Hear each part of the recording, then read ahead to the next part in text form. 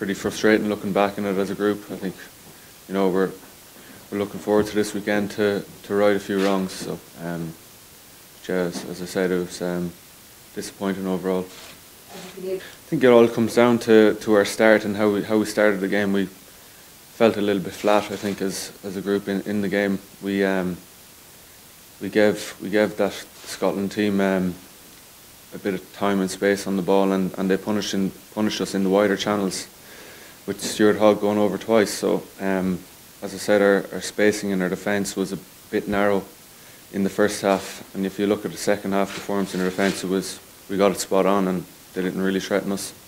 So it all came down to our start in the end, and defensively, we were very narrow in our spacing, and we fixed that at half time. But as I said, if we started how we started the second half in the first half, I think the result would have been different. We gave away a couple of soft penalties around ruck time.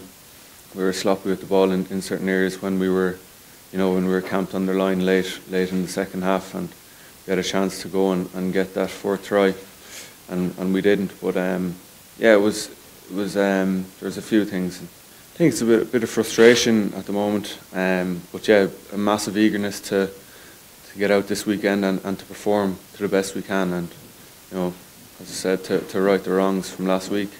So it's massive eagerness within the squad, and looking forward to training today and getting back and doing what we do.